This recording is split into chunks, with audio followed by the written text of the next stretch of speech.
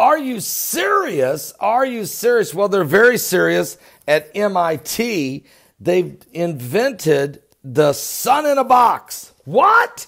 The sun in a box. It could solve our energy shortage woes, according to this report. Quite fascinating.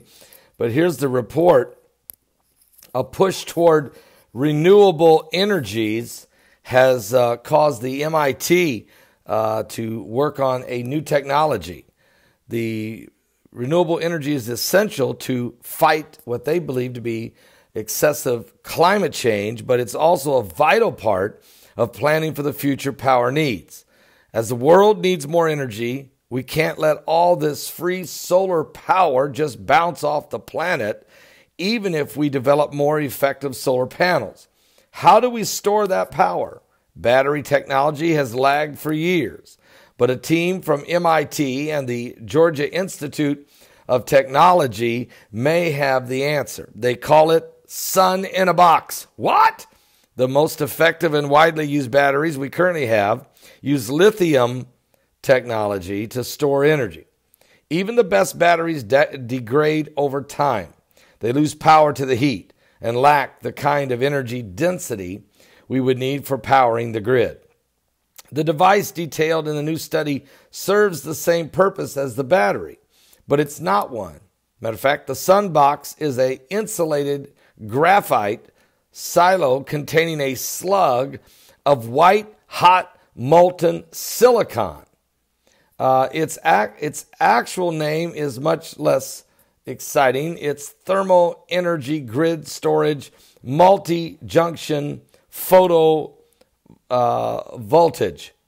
Why don't we just call it sun in a box? Well, according to the researchers, the sun in a box could store excess electricity for long periods as heat. So you would use solar panels to power the grid, but the panels stop generating power when the sun goes down. However, you just need to make sure there's enough panels to produce excess power during the day.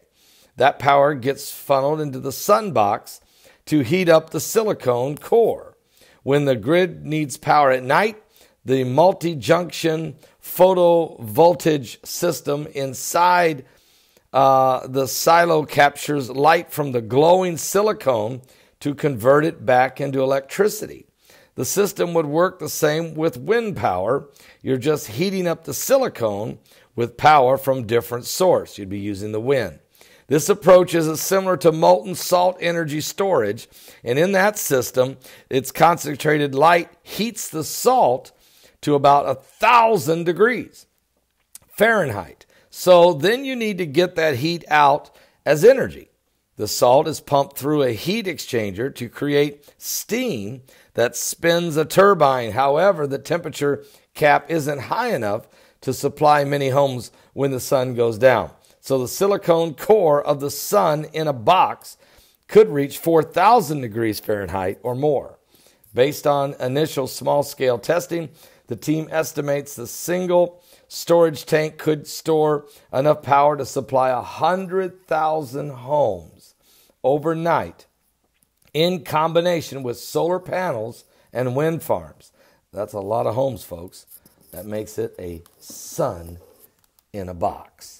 Technology advancing, renewable energies, change in the complexity of how we power our world. Great information to learn. We'll talk about more about this. Don't miss today's live broadcast. Starts at 12 noon Eastern. Go live at the backup channel because that's where our guest, Dr.